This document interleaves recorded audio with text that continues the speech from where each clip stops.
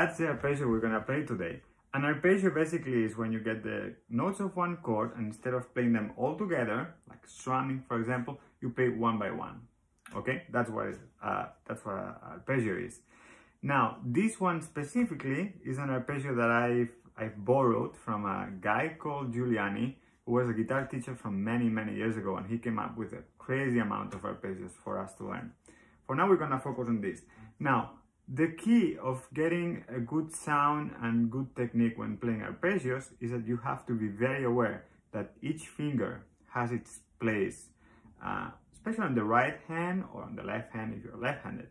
But that's really important. So let's come up with simple rules so you can remember for you to play any arpeggios easily. And the rule is the following. The thumb will be playing the 6th, 5th, and sometimes even 4th string, okay? That's the home of the thumb. And the other fingers, we have the ring finger, the middle finger, and the index finger, will be playing the 1st, 2nd, and 3rd string, okay? So the ring finger on the 1st, the middle finger on the 2nd, and the index finger on the 3rd. That's the rule for now, but remember that's important to come up with a method you can apply for each single chord you have to arpeggiate. That's our rule for now. Okay, so now we have this information, we have the clear rules, we just need to proceed to play the first chord, which is a C chord. So that's the first part of the arpeggio.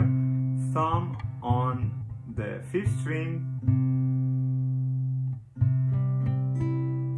index finger plays the 3rd string, middle finger plays the 2nd string, and the ring finger plays the top or the bottom string, the E. Okay? That's the first part of the arpeggio. The second part of the arpeggio is the exact same thing inverted, so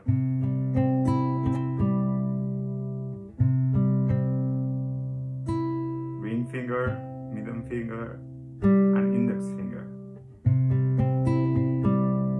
That's the first part.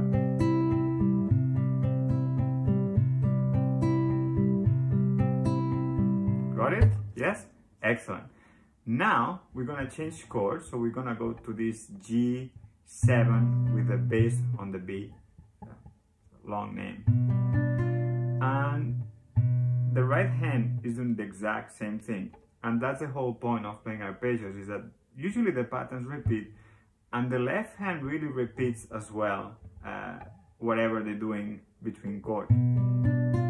So it's the exact same thing. Thumb on the 5th string, index finger on the 3rd string, the middle finger on the 2nd string, and of course the ring finger on the 1st string. And then it's inverted, so it's like up and down.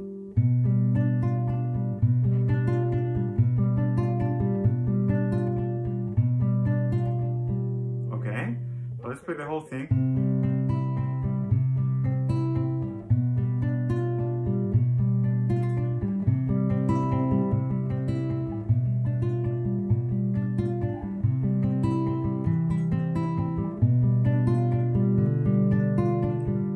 This last example is actually adding some more information that we're gonna look up very soon in another lesson. Okay, but for now, please practice this, don't give up, and always have a good time. So see you very soon. Please subscribe for more lessons, and thanks for watching. Let's go.